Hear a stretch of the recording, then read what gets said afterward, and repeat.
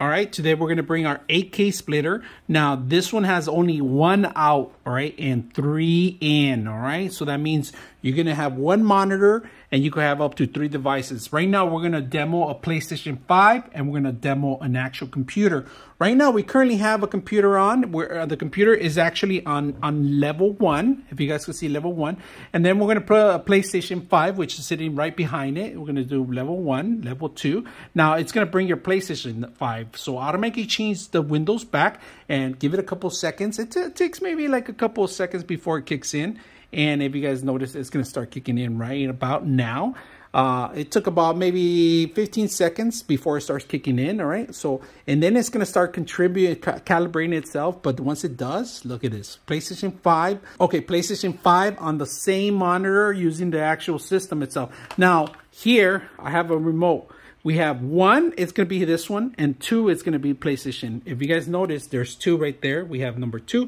We're going to go back to 1. So we hit number 1, and we just hit on number 1, and it's going to go on the computer, the PC. And it takes like maybe 15 seconds before it comes up, and then it just sets up. So we got the PlayStation, and we got the PC set up. So we're going to go back to PlayStation 5. We're going to hit this one.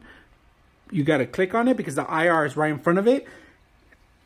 Give it a couple of seconds, it's going to start looking for it. And then after a couple, like 15 seconds, PlayStation takes a little longer because it has to do a configuration. And it's going to click away and then it comes back and there it is.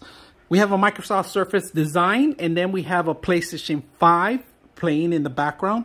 So like I said, easy to use. You can have up to 3 items. So we can include another device if you wanted to right now. But currently we only have 2 devices as a demo. But like I said, if I ever have to have a third computer, we can do number 3. Currently right now you need a Type-C connection and you need 1 to go out, and this is the actual monitor that we currently have right here. This is out. In sources, you got up to 3 sources to come in. All right, and if you have 1, 2, and 3 sources, let me see if I can spin it.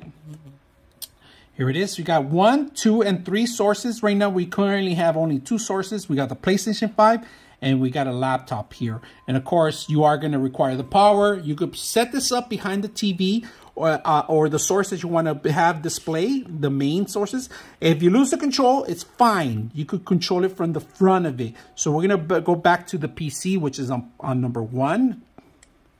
We'll go to PC, and if you guys notice, I'm doing it manually. It's going to come up right now. Like I said, it takes a couple seconds, and there we are. We're back on the PC. So if you lose the controller, you can always come back. So we're going to go back to 2. Oh, look at that. Give it a couple seconds. The PlayStation 5 comes up. And that's it. Simple as that.